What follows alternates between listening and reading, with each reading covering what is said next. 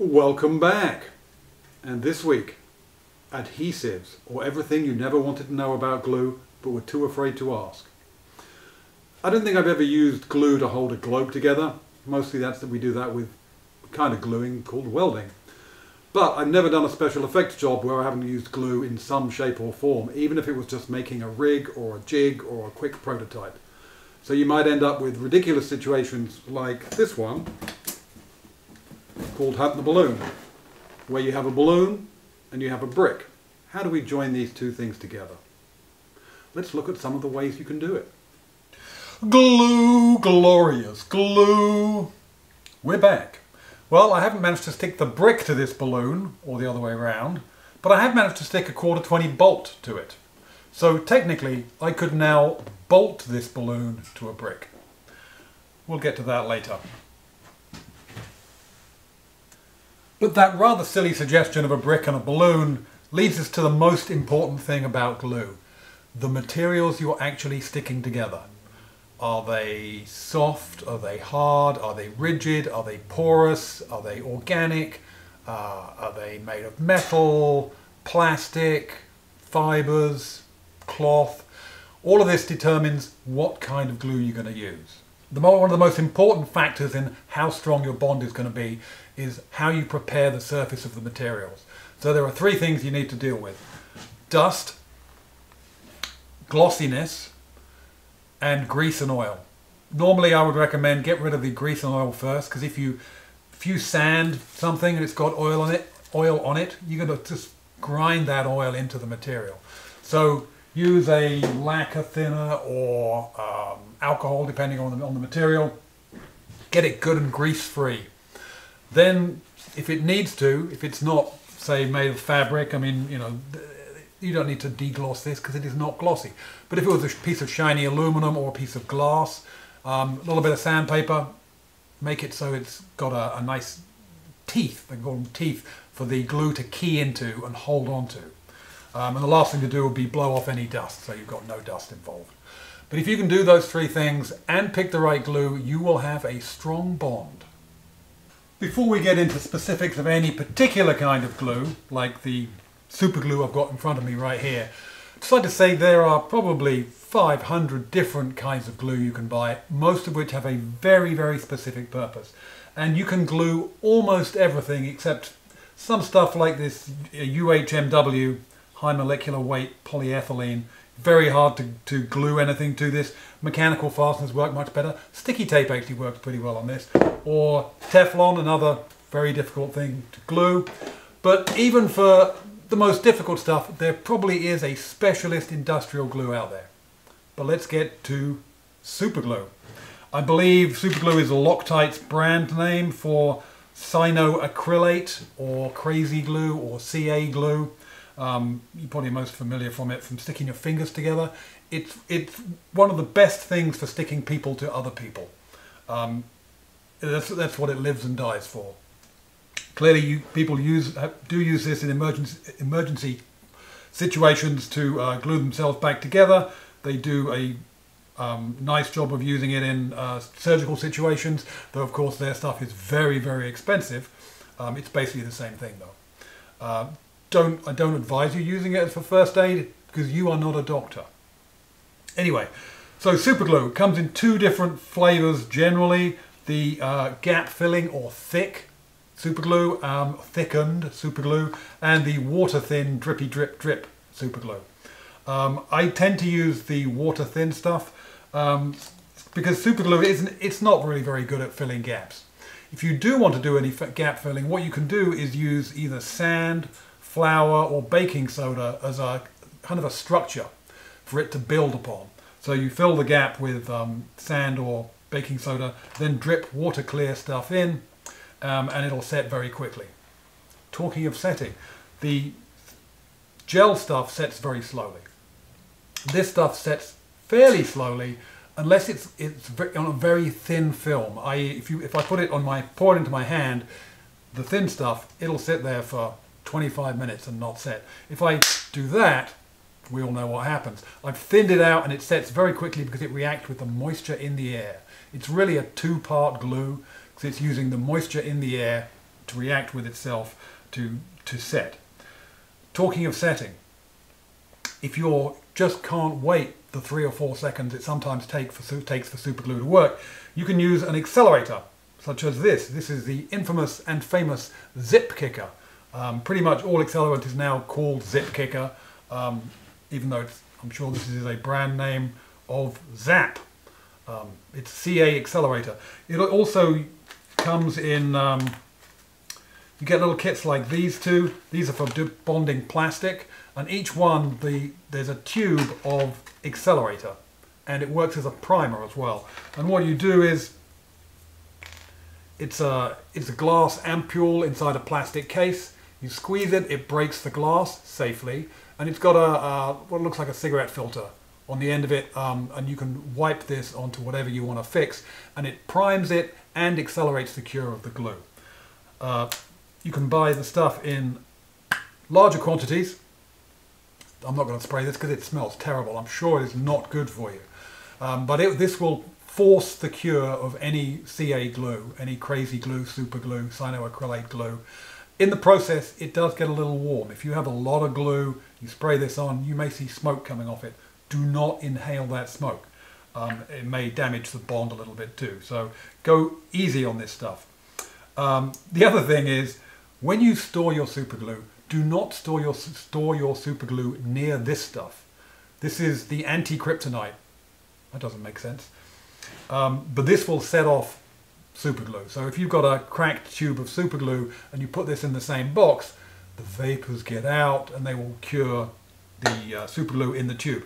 And talking of that, you can buy, this is about the largest kind of container of super glue you can get. And I always find that when I go back to use them, they're half full and what's left has gone solid. So what I recommend buying are these little guys. This probably cost $1.50 for 4 tubes. You can buy them in packs of 10, 20. All different people make them. And when I use them, I regard them as pretty much one-time use. They do actually will last a few times, but they're effectively one use. Throw them away, use another one. And they're always good because they are sealed in the factory, and they are actually, I don't know if you can see the end of that tube, it's been sealed from that end with a machine, and this end you puncture with the lid to open it. So very economical way to use cyanoacrylates. And they glue most things. The only downside is that the bond is quite brittle. So if something is going to be hit or have any impact on it, or chipped or bent, you'll find that super glue is not your friend here. It's the same stuff that you use to replace the rear view mirror in your car, that little button of metal that is glued to the glass. You use a primer and then super glue. 1 drop of super glue on a primed, clean surface, and it does need to be clean. Another point about super glue is, don't buy these. This is just a small tube of super glue inside a big plastic case, and so you can squeeze it. You can't see how much is in the tube. It's very annoying, and you're paying for all this wasteful plastic that's going to get thrown away. You can also buy these very, very small and delightful lids and dispensers, which conveniently fit neatly onto most super glue lids. And this way you can get your glue into a tiny, tiny little place where you need it.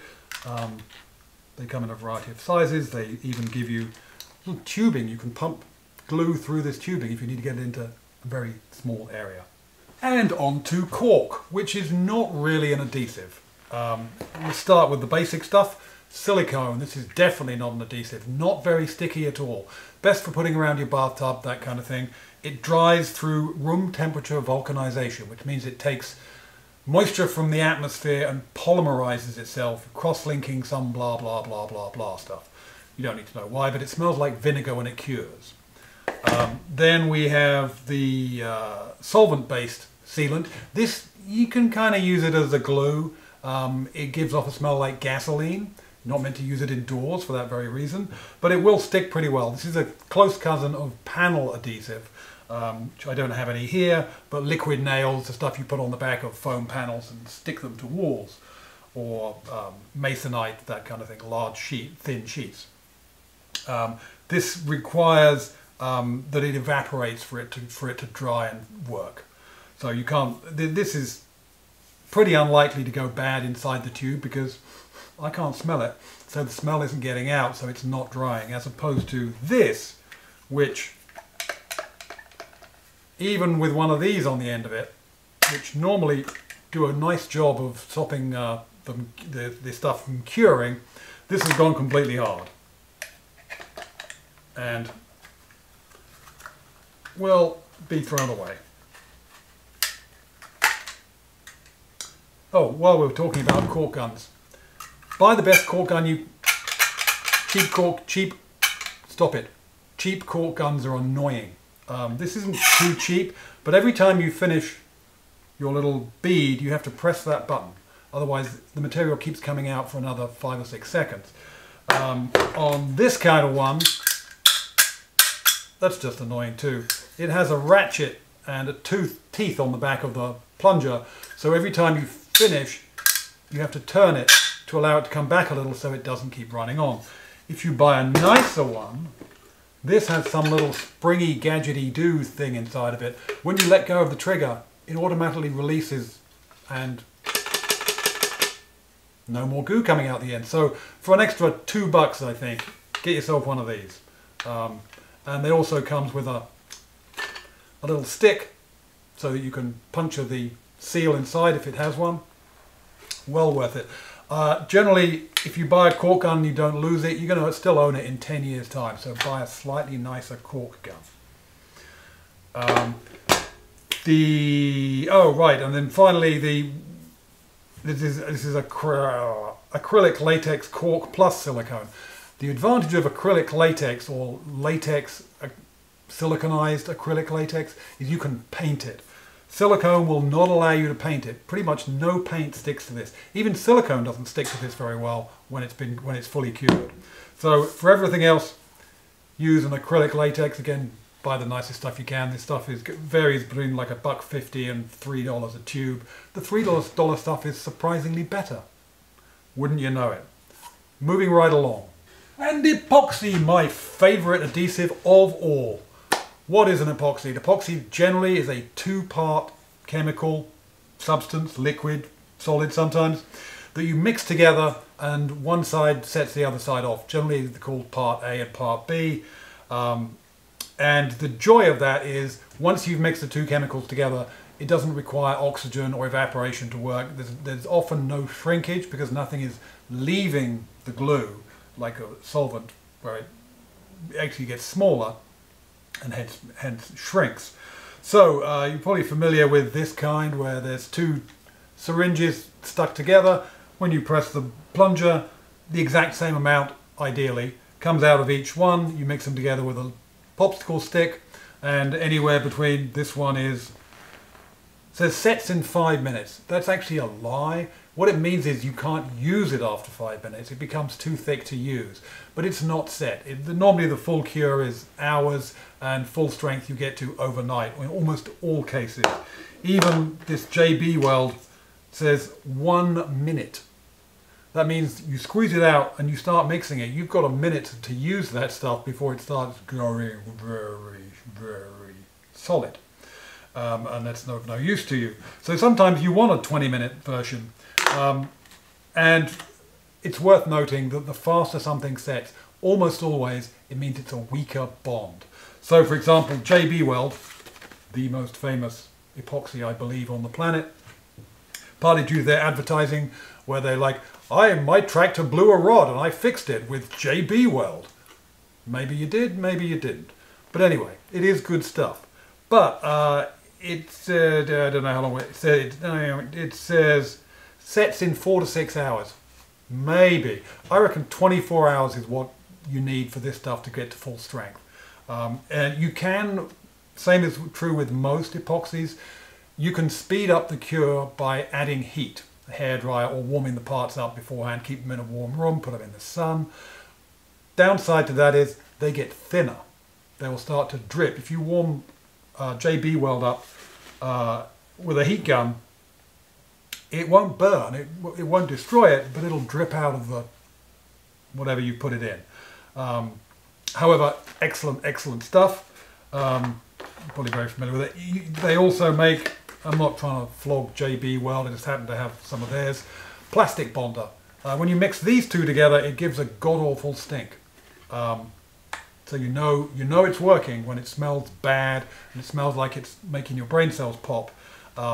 Because that's got an activator in it that allows it to etch prime into plastics, into ABS and plastics like that, hard, normally fairly brittle plastics that are difficult to glue.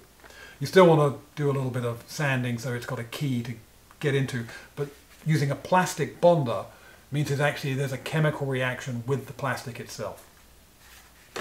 Some of these are, they say, marine. Almost all of this stuff is basically marine in that it will harden underwater.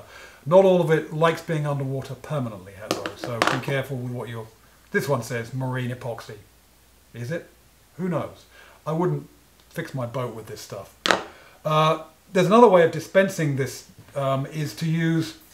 This is a concrete crack repair, and it's a two-parter, and it's got a nozzle which does the mixing for you. So you put this in a cork gun. Now the downside here is you've only got one nozzle. And this stuff sets in minutes. So you start corking and you go, ooh, maybe I'll need to, oh, too late. This will have set solid and the rest of this is stuck inside the tube, and I don't know if you can buy new ones of these. That same thing can be done, here we go. The JB Weld comes with this little guy, which is a mixing tube. I think you get 2 per pack. Yes. Here's a Loctite version, comes with 2 of those. So you get 2 chances to use this. It's a fairly small syringe. They realise there's no point in giving you a big fat syringe to do this with, because you're just going to run out of the mixing tubes and you'll be back to doing it the old-fashioned way with a popsicle stick. And again, mix the 2 things together properly. So, what do we learn about epoxy? The faster it sets, the weaker the bond. You can warm it up. So if you want a very slow bond, you can actually put something in the fridge and it will take it days and days and days to cure. No real advantage to that, but you can if you want to. At the very, very tippy top of epoxies comes Scotch Weld from 3M. This stuff, you can see they're quite old. It's a 2-part. You mix 2/3 of this with 1/3 of that by volume. Thank you very much, which is fun to do. It takes about 24 hours to dry, and these 2 cans came together and they cost me $240. JB Weld, same amount of JB Weld would probably cost you $35. But this is used to stick satellites together. Parts of the International Space Station are held together with this stuff. It doesn't mind the cold. When it dries, unlike most, I think all of these are very, very rigid. So they're kind of brittle, very hard. If you hit them with something, they might crack.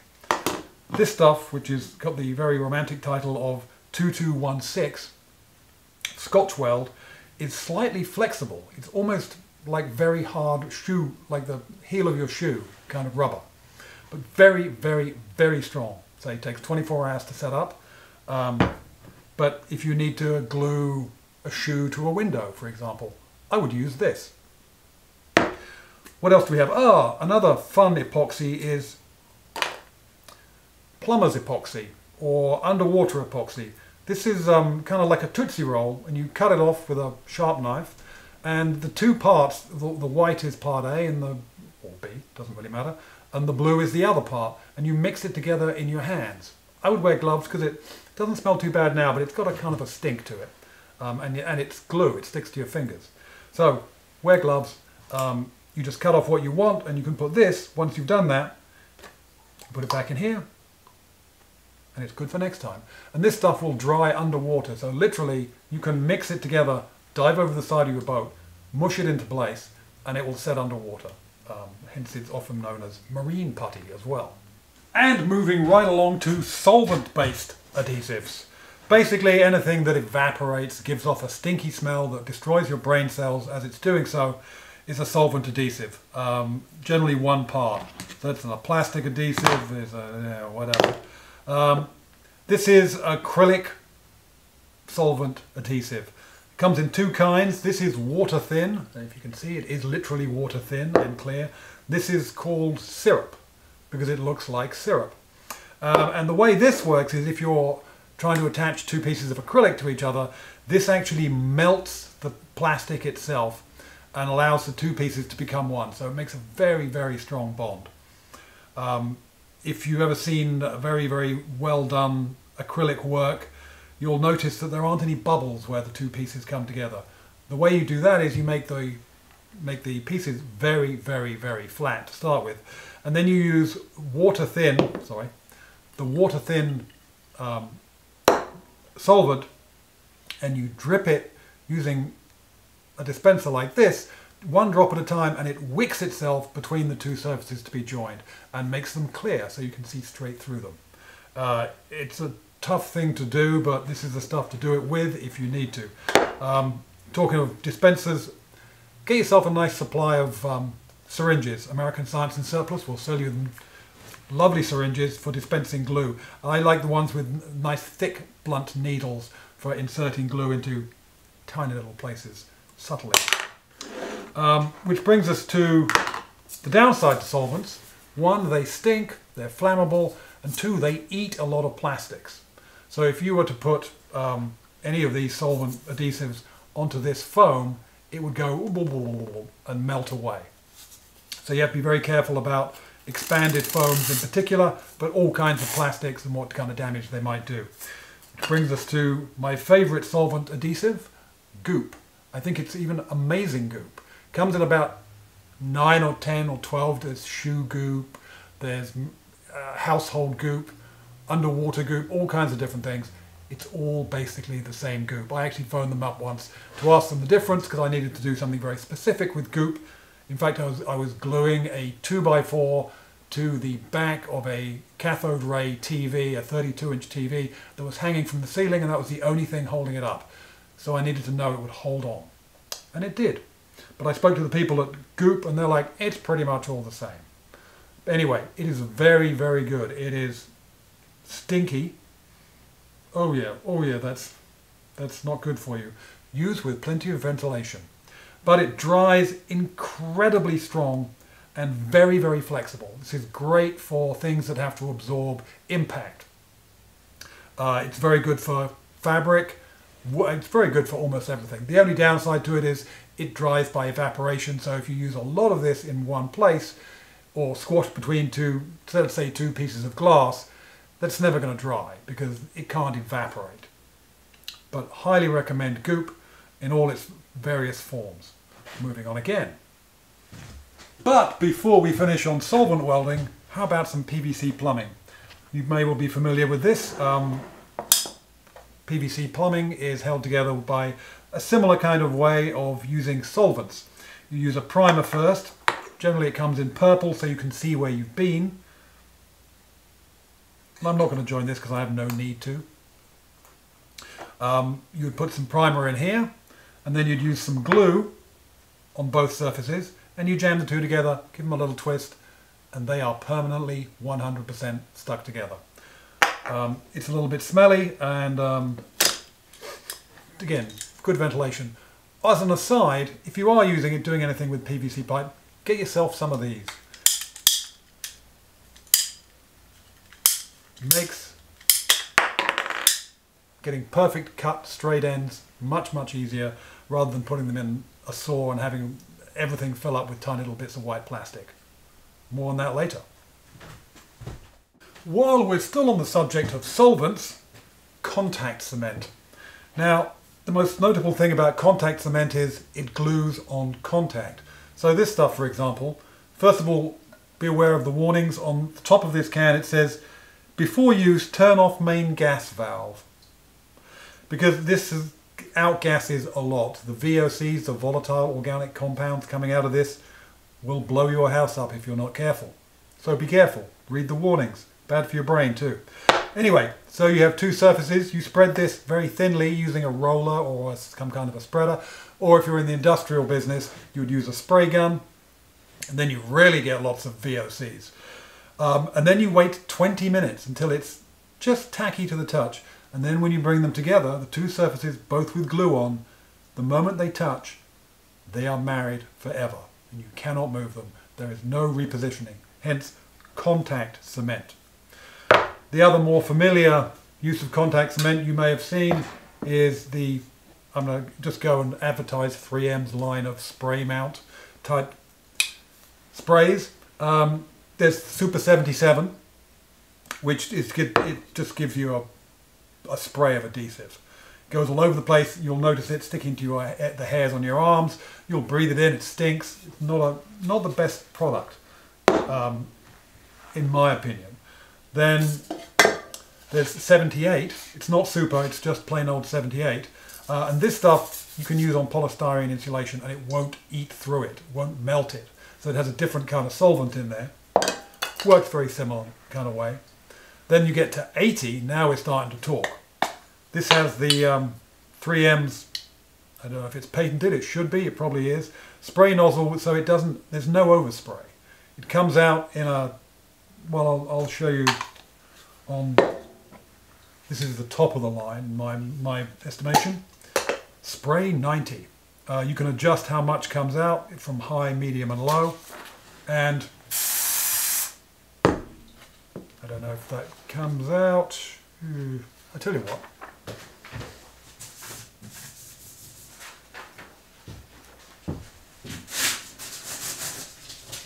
If I rub it on the floor, you can see where the glue went and where the glue didn't go. As you can see, there's almost no overspray, which is a marvelous thing. And again, you do the same thing. You spray this on both sides of whatever material you're gluing together. And then you wait until it becomes tacky. And then you bring the two pieces together. You pray and you go, I hope that's in the right place, because you will not be able to move it. Contact cement. Wood glue! Finally, we're at wood glue. So, wood glue used to be made out of horses.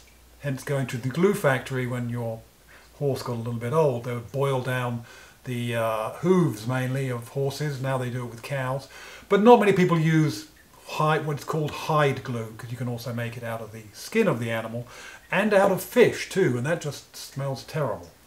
But most of what used to be hide glue, old-fashioned wood glue, in fact almost all of it, I think only specialists will carry hide glue, and that's for people doing restorations on antique furniture, where you need to be able to guarantee that you can get it apart again, i.e. it's not a very good glue. Whereas modern PVA-based glues, this one is Type Bond 2. They're all pretty much the same. You get exactly what you pay for. It's water resistant interior and exterior. So if you glue a Stradivarius together with this stuff, you might get in trouble with the conservatory. Yeah, I mean, not much to say about this really. It's wood glue. Anything that isn't, also known as yellow glue. But spend as much as you feel happy.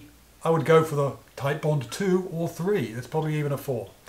Or whoever your brand of choice is. Has good things and bad things about it. It sets very quickly because you're using it on wood. It's specifically for wood. Don't use it for anything else. Wood being very porous, it's absorbed quickly and it sets up very quickly.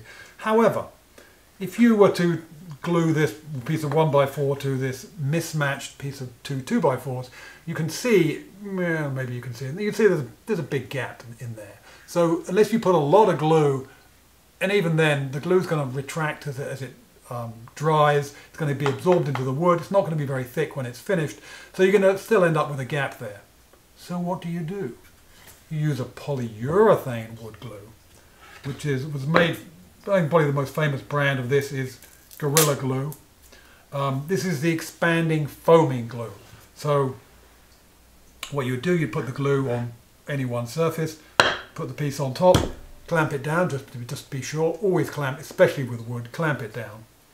And then the polyurethane formulation will react with moisture in the wood and in the air and foam up. And it will fill all the little gaps with glue. And it'll fill all the gaps, and then it will fill the gaps that aren't there. So it'll come dribbling out the side. So that's a big downside to this stuff, is it will come dribbling out maybe an hour after you've used it. If you don't mind that though, it is incredibly strong and it fills every void and works really well. Now, I noticed I said that it dries by curing with moisture. If you're doing this in the middle of winter, or somewhere in Arizona perhaps, the wood may be a little bit dry, so give it a little mist with a mister, with just some water, get the wood a little damp, and it'll help the foaming action and it'll cure much more quickly. The other thing to say about Gorilla Glue is it's incredibly strong and it's really, really annoying because it will stick to everything. You have to wear gloves. It doesn't matter how careful you think you're going to be. Wear gloves. Always wear gloves. Wear gloves anywhere near. If I glued these two together, if I pick this up, I would have to wear gloves because it's going to dribble. I'm not going to see it. It's going to dribble onto the floor. Then I'm going to put my hand in it. Then I'm going to have it on my hand. And you can only get it off before it sets. After it has set, you cannot remove it. So what I find most often is I will kneel in it. And then the glue will be in my jeans. I'll kneel down again and I'll collect dirt. So I'll end up with a black kneecap that's kind of slightly crunchy. Same with your hands. Your hands will end up being black if you don't wear gloves because the glue goes on, you wipe it off, you think you've got it, and then everything you touch, the dust comes off it and sticks to your hand. And then the only way for it to come off is through manual abrasion, sandpaper. Or you just wait until your skin falls off. I mean, it doesn't fall off in any way unnaturally, but as your skin regrows underneath the glue, it will come off. But so be very, very, very careful. It's marvelous stuff, but that is well worth knowing. It's not often used by people who make nice furniture for the very reason that it's ugly. Very, very ugly. It's also not UV stable, so if you use it outside, you want to finish it off by painting it. I think that's all we got for that, but no, we don't. There's something else. But wait, there's more on polyurethane expanding foam. Great stuff. For expanding polyurethane foam. Not strictly speaking an adhesive, though it is incredibly sticky. It's just a fluffier version of the Gorilla Glue polyurethane glue. I'm sure you're all familiar with this stuff and how impossible it is to get out of your clothes, out of your hair, off your hands. So again, wear gloves. This stuff is tough. The other thing to note about this stuff, all three of these are the high pressure version. If you squeeze this out into a void and then seal it up, like you were putting it around windows, it can generate a lot of pressure and bow windows, especially vinyl windows. You can buy a low pressure version for use with windows and siding. Again, it's the same thing with siding. If you spray this behind siding and it expands out, you'll get a big bump in your siding.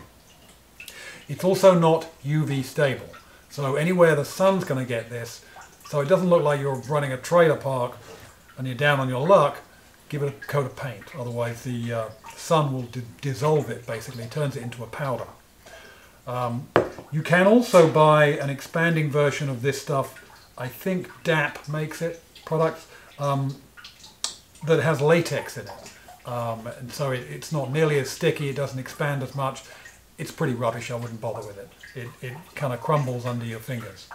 I would put up with the annoyance of this spilling out everywhere and getting stuck to things over the latex version.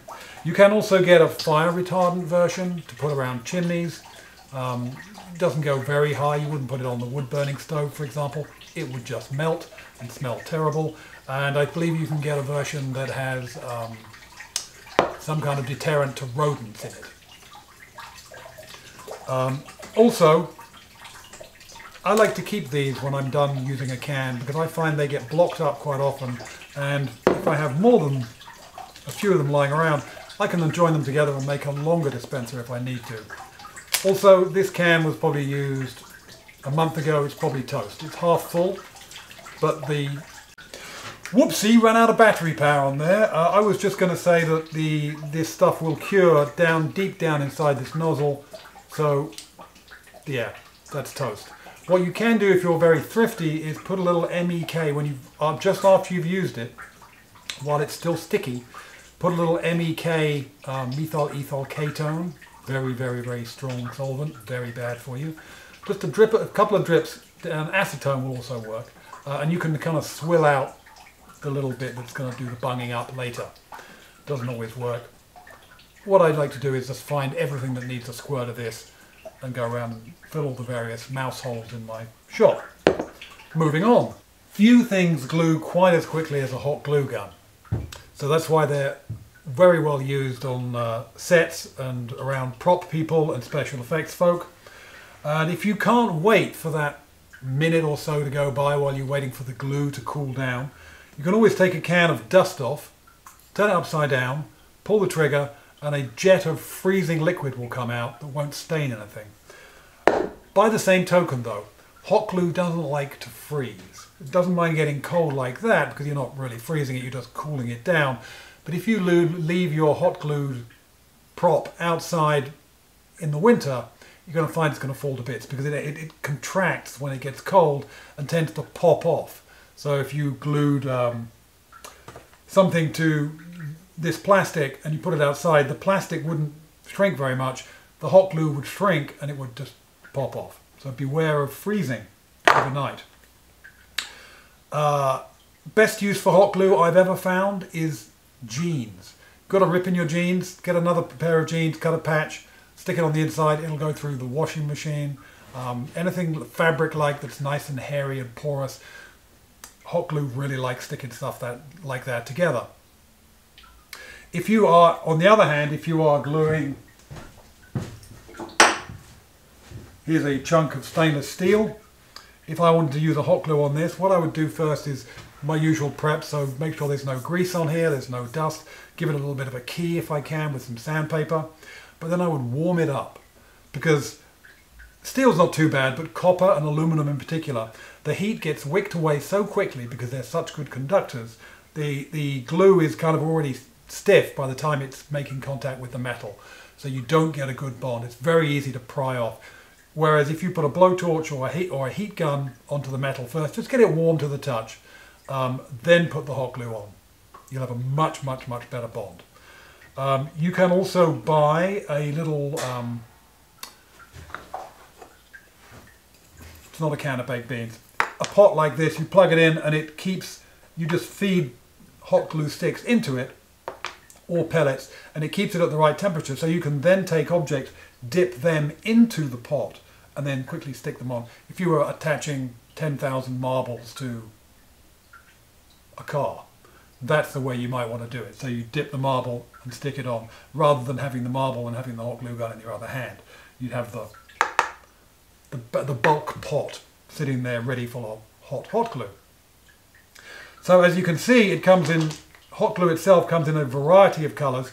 I wouldn't say that the coloured hot glue is the best hot glue, but if you want to disguise something, or you want to use a hot glue stick that matches a fabric or something like that, you can get them. You can get them also with shiny glitter. These are the mini size.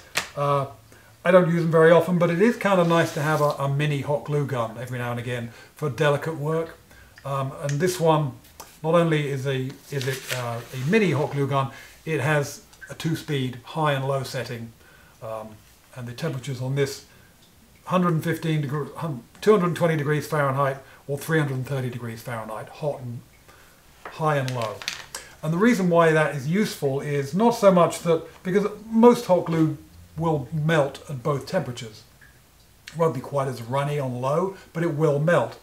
But it's all entirely possible that whatever you're sticking, here we go, back to our foam insulation again. If I put hot glue on this, it's going to melt it.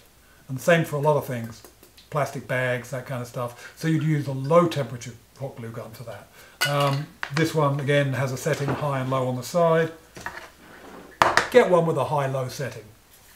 I think I probably have 8 or 9 hot glue guns, and what I tend to do is I tend to keep coloured hot glue. If there's a hot glue gun stick, this one is blue, I won't take it out because you have to push it all the way through to get it out. So I'll just leave that gun with a blue stick in it. This is the preferred length, so you're not constantly running out. What you can do if you don't have long sticks is hot glue them together. You can take the short sticks and hot glue them together. Much easier. This is specifically for wood. It's a very, very stiff and slow setting hot glue stick.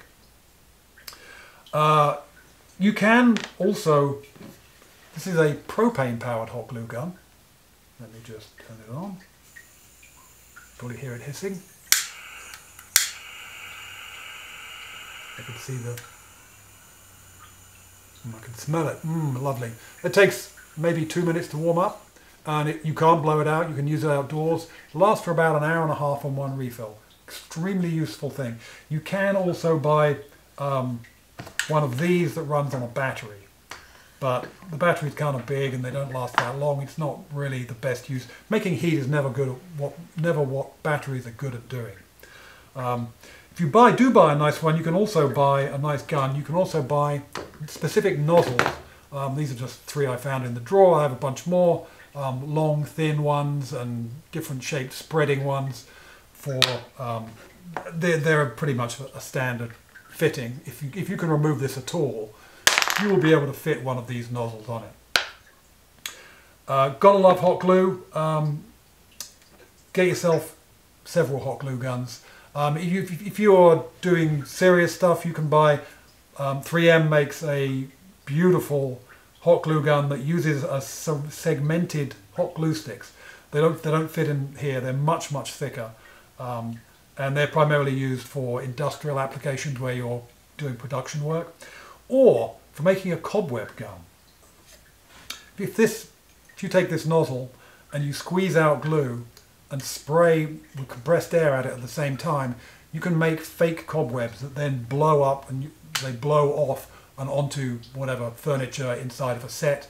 It looks very good. It's the standard way of making good cobwebs. So look up that online. Maybe we'll make one of those one of these days. Cobweb gun. But wait, there's more. If you're a fan of As Seen on TV, you've probably seen this little thing. Unfortunately, one of the downsides to this As Seen on TV thing is it leaks glue. But it is a UV setting glue, and it comes with a little UV, you see that? Yeah, there we go. Sunshine will also work, but this sticky little goo, put it where you want it to go. It doesn't drip. It's pretty solid stuff. And then you just play the light on it, and within a minute or two, it's set hard. It is actually pretty good. I wouldn't use it for structural things. I've repaired a pair of sunglasses. Lasted about a day and then broke, but that's a tough ask for a pair of sunglasses.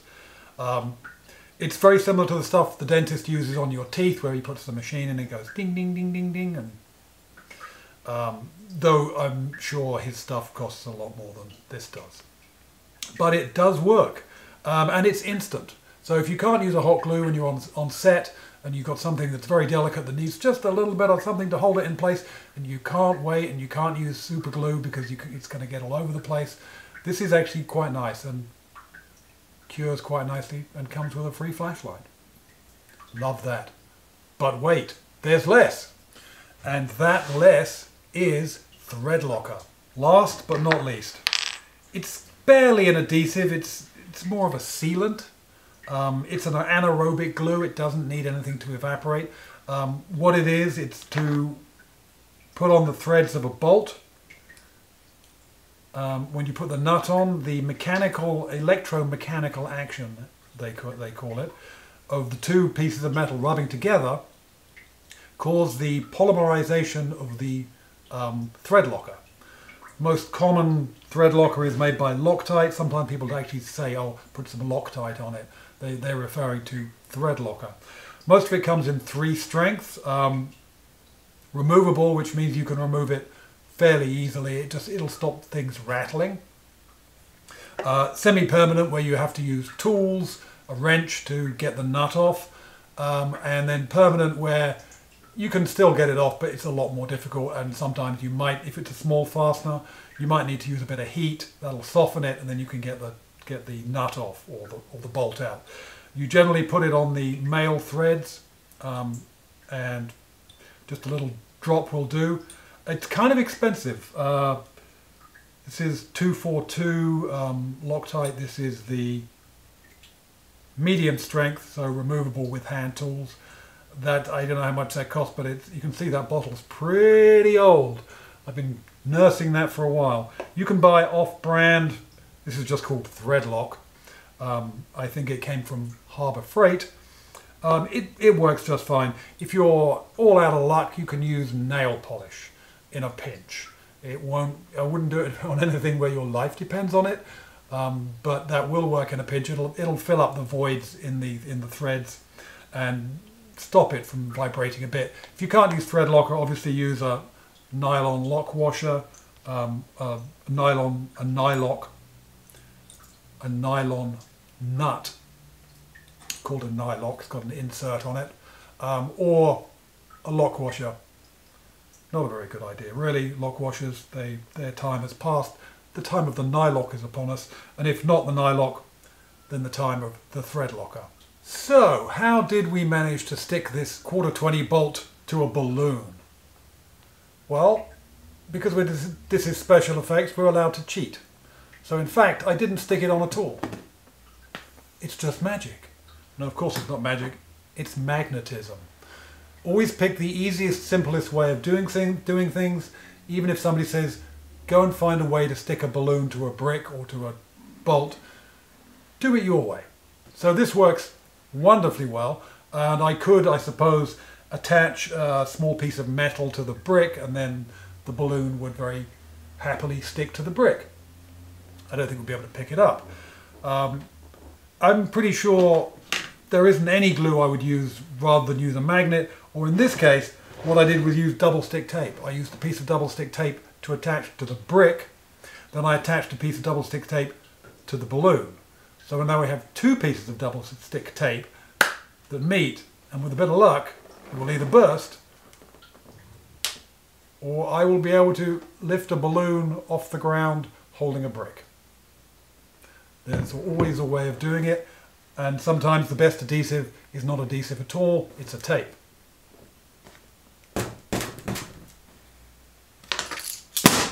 There we go. So, what have we learned so far? Well, first things, pick the right glue. Your glue needs to be compatible with the material that you're trying to glue together. Both, because you might have two different kinds of material, like the balloon and the brick. So your adhesive needs to be compatible. Secondly, surface prep. I can't repeat that enough times. I will, because it's boring. Surface prep, surface prep, surface prep.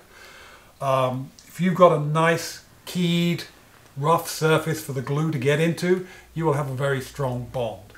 Third thing is really assembly. When they say on the instructions, read the instructions, maybe that's it.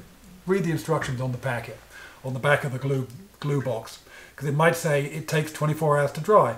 So if in 12 hours time you come and take the clamps off, you may have an unforeseen failure that may make your day not so good. So follow the instructions, allow the correct length of time, surface prep, right kind of glue. I think that's all I've got on adhesives. Let's stick together, shall we? Until next time, good night.